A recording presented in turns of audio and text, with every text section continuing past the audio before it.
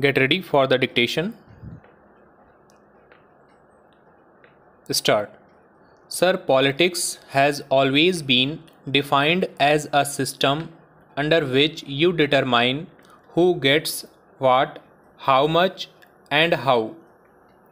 Politics is concerned with the distribution of assets, resources, and goods and services of the society.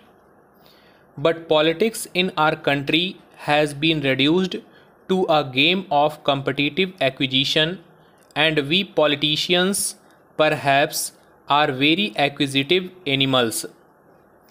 We are always confronting each other in order to get wealth, very hopefully for our states, for our regions, for our communities, a bigger share of the cake.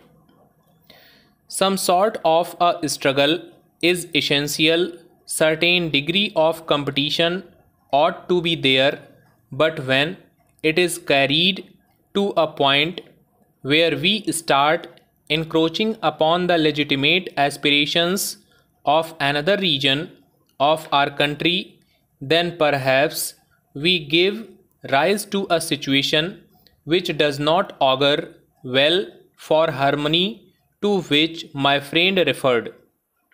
Sir, we have two ways of looking at the problems that are with us today.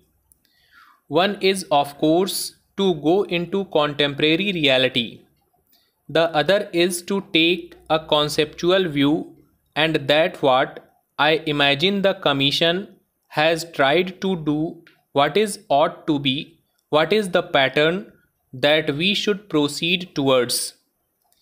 Of course, the real test will always be how we can change from the contemporary reality to what ideal which we are harping on.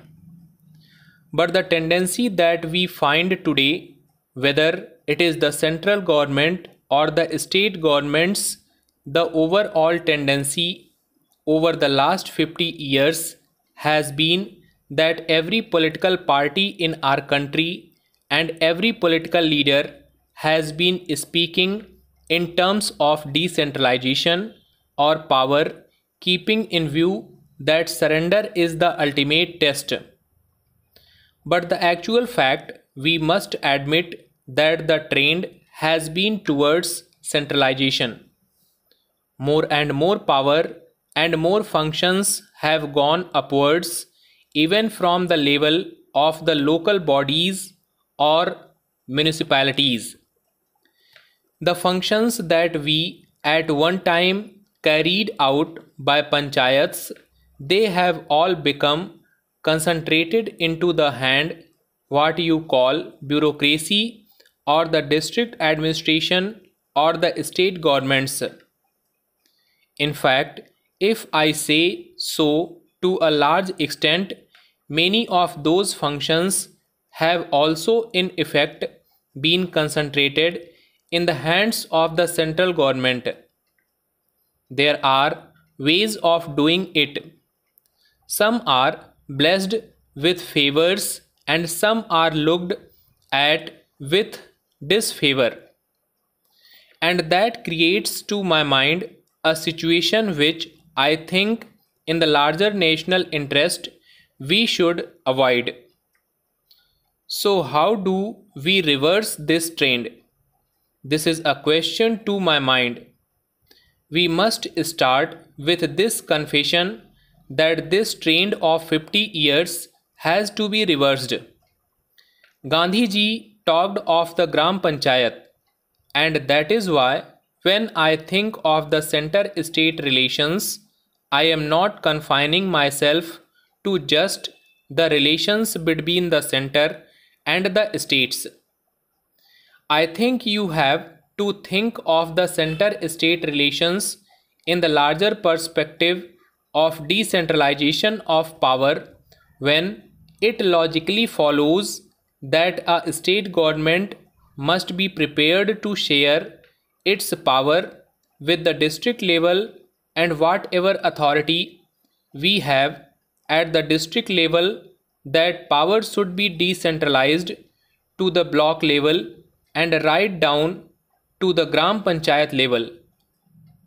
And I was very happy the other day when the Prime Minister did talk about reversing the planning process.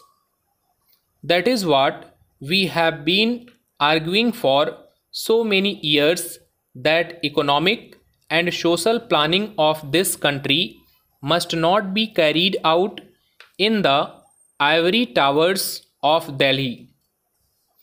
It must begin from the grassroots level. A combination of panchayat plan must give us a district plans. A combination of district plans must give us a state plan.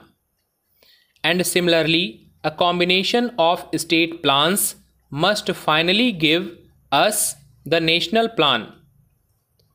Of course, I am not taking into considerations those specific areas of authority in which, for example, the center is supreme.